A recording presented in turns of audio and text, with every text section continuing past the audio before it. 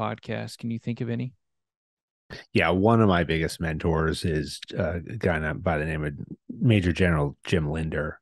So he's retired now, and I was very fortunate to be his aide de camp when he was the commander of Special Operations Command Africa in his second year. And he had a sergeant major by the name of Command Sergeant Major Dave Gibbs, and everyone called him Linder and Gibbs, Linder and Gibbs. They spent their whole career together. And 90% of these Wow. guys' career was spent together. And every time General Linder went into a command, he pulled his buddy Dave Gibbs over with him to be the senior enlisted.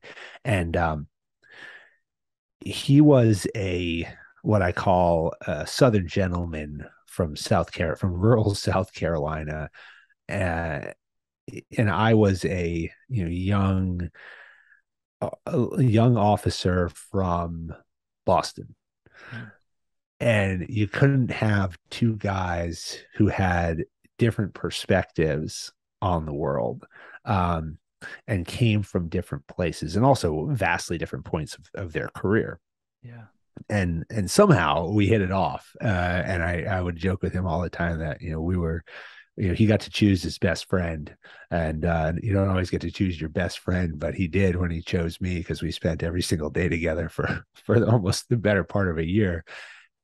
And what I learned from him was that you get a lot more done in life with a smile and a handshake and shutting your mouth and listening than you ever will by coming in and telling people what to do. Yeah. And he was the absolute best at that. And he used to have a saying, and we hear it all the time, but he would say, what got you here isn't going to get you there. And he would say that something comes from being on earth longer, which is something I've talked about a lot on the podcast. Because what he was saying was that you might be right, you might have good points, but experience matters. And there's a lot of times when your experience is going to give you some perspective on a situation that's going to guide you to the right answer, whether or not there might be some inputs that you have early on in your assessment that might take you a different direction, and that you might not see that when you're young and inexperienced. So you got to listen to people. You got to take their opinion. We traveled all over Africa.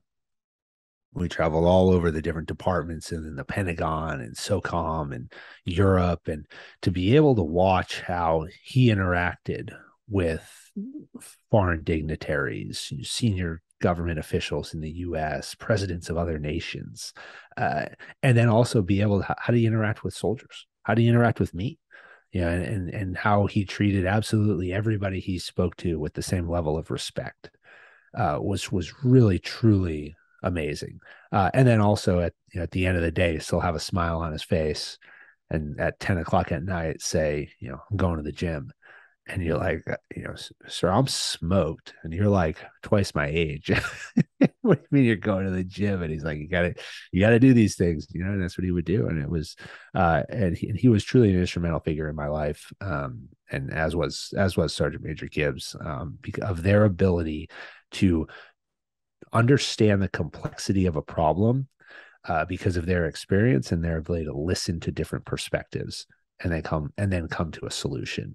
And so that's what I tremendously took away from that experience, which has shaped me in so many ways. And still, it's been, I don't know, that was 2014, 15, and now it's been 7 years, 8 years, and there's still something happens every week, or every so often, and I'll think about, oh, that's what he meant by that.